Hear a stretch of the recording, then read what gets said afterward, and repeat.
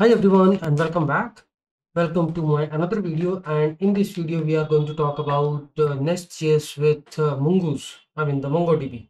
So if we are talking about MongoDB, then NestJS provides this NestJS Mongoose as a module, and we can use the Mongoose module.forRoot, forRoot async, like TypeORM module.forRoot and forRoot async. Similarly, for dealing with the MongoDB database, this is how we can create a schema models, and we can create a schema from them. Like we just need to create a simple TypeScript class, same as the TypeORM entities. In the TypeORM, we are creating entities. So similarly, in the MongoDB also, we can create a schema. And this is how we can define the relationships. And we are using these annotations props to define the relationships, like user has a relationship with the post has a relationship with the user.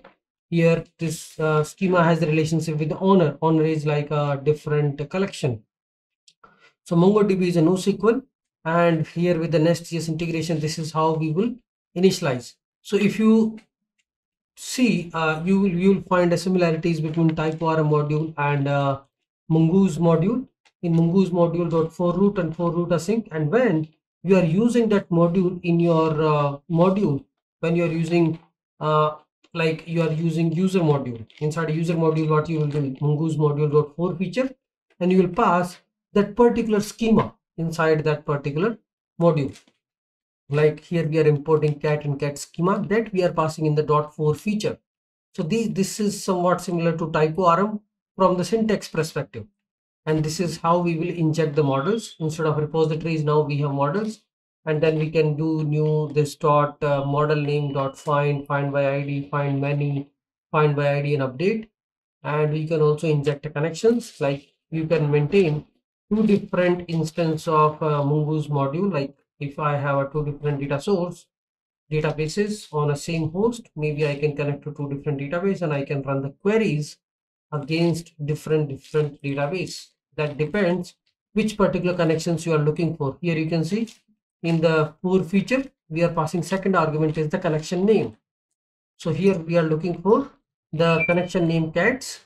So whatever you are going to access in this Mongoose, in this particular module, will be pointing to the database, pointing to the cats connection. Okay, so this is like a simple NestJS documentation which I'm talking through. Then we will also write a simple application that talks about how to read and write using Mongoose module. So what we will do, this is how we are injecting connections, and there are different ways to initialize the connections, and then finally we have to inject these models into our services so that we can do read and write. So here we are doing inject model, and then lots of other things, because Mongoose provides these hooks, like pre-save hooks before saving the records. If I want to persist, if I want to do some changes, because if you talk about Mongoose library, Mongoose ODM, it provides hooks, static methods, virtuals, all those concepts. If you are familiar with how you have worked with Express, Node.js, Mongoose, you do lots of these things. So similarly, those things are also available. Here we can register our hooks. We can also register the plugins. And this is how we are defining our schemas and lots of other things. Let's not go into that definition. Here we will focus on creating the model class and creating a schema out of it, and then initializing this Mongoose module.forRoot by passing the MongoDB URI. And we will see how we can initialize the Mongoose module dynamically by depending on the config module, because this forRoot is allowing us to pass the URL. Here is the code. So what we are doing first is we need to prepare our Docker container, because we need to use Mongoose. So what we are doing, I have added a MongoDB image inside Docker Compose YAML, and then there is a Docker Compose override. There I am doing volume mapping and the port mapping. So once I do Docker Compose up, I would be able to see things running. So that's what we are doing, and this is the config module. Config module is just a simple. Here I'm just using validation schema to make sure that I have all these properties available in the .env before I start my application, which is a MongoDB URI. Mongo URI, port, GWT secret, and GWT expiration time. And this is how I'm initializing the Mongoose module. Line 21, Mongoose module.for root async. I'm importing config module, and inside a use factory, I'm returning the connection URI for MongoDB. So it is making sure that we are initializing a Mongoose module properly. We don't need to do mongoose.connect because this is how we are initializing the Mongoose module. Right? We are initializing, so it will take care of the connections and all. If there is a database doesn't exist, or if a connection URL is wrong, it will break, our application won't start. And then in the respective modules, we can start consuming. We will just inject models. Here you can see in the post module what we are doing. Line 9, Mongoose module.4 feature. So here we are consuming the post model and the post schema. Now inside the post service, we might be doing an inject model this post, and then we are accessing this model. Okay, so here you can see we are doing inject model post.name, and then once you have injected that model into service, we can access this model object, this .post model.find, find many, update, find by ID and remove, find by ID and delete, find, all these things. And you can also populate the dependencies, because post has post has a relationship with author, category, and series. These are the three different other collections. And while creating a post, this is how we are inserting the author. So this is what we are doing, find by ID and replace, that is update. So we are doing a find operation based on ID, object ID, and then doing update. So this is how you can create the other modules also, like post module, user module, category module, series module. We have a schema, and then we have a controllers and services.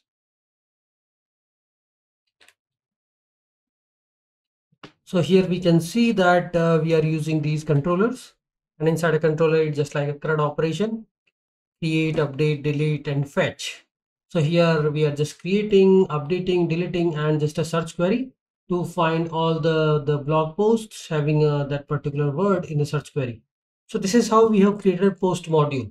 Similarly, there can be a user module where we have a user schema, user module, user service, and user controller. And if you see the post schema, here we are defining the relationships, because inside post we have a user who wrote that post, the category of the post, the series of the post, right? And these are referring to the different collections. So you can see user as represented by author. So it is passed as an object, and this is how we will define the association, so that when you do the dot populate, that means this is how you need to resolve the reference. I mean, when you do dot populate category, dot populate user, so then they will start looking for that object ID in the respective collections. And this is how we will create a schema, and we can also add the indexing in that particular schema. Okay, so this is about posts. So similarly, we have the other modules. The main point is using these annotations, which are available from this Mongoose module. And this is how we are creating a schema from schema factory.create for class. And we are passing the post class and getting the schema. And inside this module, we are passing the same thing, Mongoose module.for feature. And inside an array, we are passing the model name, the class name, and then schema. So even if you pass the multiple models to a module, because in a particular module you might be accessing a user, post, all these collections, so you need to pass them inside an array. So this is simple how we are doing it. So that is a post, then we have a category. So category schema, nothing much, like the object ID and name. So we are getting a category schema. If you look into the module, here we are doing the same thing, Mongoose module.for feature, and inside that we are passing a name and a schema. So here, okay, so here we can see inject model. We are injecting the category model in the service, and then trying to do this dot model name dot find by ID, and dot populate, because dot populate will help us to populate the reference data, like who created this category, the author of the category, and all, same as like we have done in the post, like who is the author of the post, what is the category, and all. So this is pretty much like how we are referencing these collections from one to another. and we have written some CRUD APIs, like the APIs for the post, API for the category, APIs for the user, and this is how it works. Now what we can do is, because this is simple walkthrough, like how we are doing it. Now what we will do is we will just try to run this example and try to see how it really works end to end. So this is our simple setup. We have all these environment variables. My MongoDB is up and running, and this is running on this port 3002, and this is my MongoDB URL. So I have all these environment variables placed, and I will just talk about simple module. This is a mongoose module.4 root async. We can just do npm run start dev to just see this running, and then we will just try to play around with the APIs, how it really works. So this is a MongoDB. We are storing the data inside a MongoDB, like insert, update, delete, all the operations. And this is a simple API spec. I mean, there are lots of APIs, right? Login, log out, and then there is a category APIs, blog post APIs, and all. There are some APIs are protected, like create operations, create post, create category, all are protected by authorization header. Other than that, you can just fetch them. So this is our authentication API, authentication login. I can see, and it is returning with the token. So I can use this token, which is being returned from the API, and I can pass this token inside authorization. So here, this is my APIs, and here I can just show you the snippet how we are doing authentication. It's a simple. I have discussed about this many times. Here we are using this local authentication guard and JWT authentication guard. Local authentication guard is just extracting the username, password, email, and a password, and validating the user. And once the user is validated by comparing the password and email, it is putting the user on the request object. So at line 34, we will get the 33, we will get the user object, and then we will just create a token and we will return the token. I think we are not doing anything with the cookies here. We are just returning the token in the response, and that token can be used in the authorization header. So if there are some protected APIs which are using JWT auth guard inside as a route guard, then we need to pass authorization header for them. So this is the JWT strategy, and this is the local authentication guard. So there are two things: strategy and guard. Strategy and guard. So we have a local strategy. For that, we have a local authentication guard. We have a JWT strategy. For that, we have a JWT authentication guard. And JWT authentication guard is extracting the authorization header. I mean, it is extracting the token from the authorization header, which is coming with the bearer space token. And then it is validating it. And then once the validation is done, it is giving us the payload in this validate method, where we can check that this user ID exists in the database or not. I mean, the user is active and exists in the database. Then we will allow you to access the API resources. So it's like a simple auth guard, you can say, we have. And inside this, we just also added a Swagger docs, which will help us to just expose the APIs on the Swagger docs. And this is how we have a user service. So inside here we can see all these APIs are running. Now we are logged in, so we are getting this authorization token. We will start passing this token inside other protected APIs. So like blog post create. So here I'm passing this as a bearer space token inside authorization header. And here I'm just passing some dummy title and content. These are two properties, and I will just try to create a blog here I will just pass some dummy content, and I will just send this request to the post. It's a create API and it's protected. So if you're not passing authorization header, it won't allow you to create anything. So it is just creating a blog post, and it is populating the data also, like the author information. And author is populating the post and the categories, all the other information again. So it is simple, you can say APIs where we are just discussing the mongoose module concept, how to initialize the mongoose module by passing the MongoDB URI dynamically, then how to add the models, inject the models inside a particular module using .4 feature, and then how to access these models inside appropriate those services. Rest all we are just testing these different methods, like queue me all the post, We can also, I think, hit the search APIs. So this is the get API, give me all the post information. Then there is a search query that will give you the post based on the search query. So here we can append the search query. Here we can just create a duplicate of this and we'll just say search. And here we can just pass search query equal to test. And here you can see it's applying the filter. So there is a Mongoose model provides that interface where we can search on a particular field based on the search keyword. It's a same Mongoose APIs which allows us to search. Like here you can see if the filters are being passed, then we are doing how we are doing filtering of the data.